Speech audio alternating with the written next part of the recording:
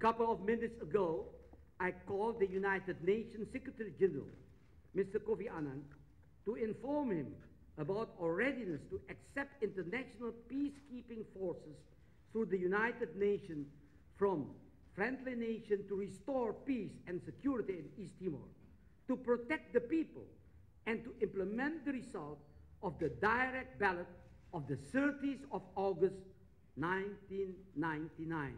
Perkembangan yang terjadi di Timor tersebut besok pagi tanggal 13 and continues to be determined by these values and goals. At the same time, they had to recognize that there are limits. The Indonesian Defense Forces tried to stabilize the situation in East Timor since the declaration of martial law on the 7th September. At the same time, they had to recognize that there are limits to what more they would achieve.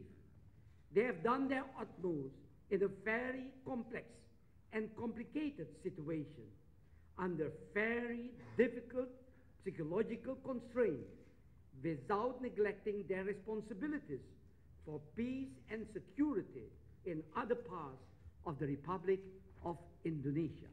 East Timor, after the declaration of martial law, too many people have lost their life since the beginning of the unrest, lost their homes and security. We cannot wait any longer. We have to stop the suffering and the mourning of immediately.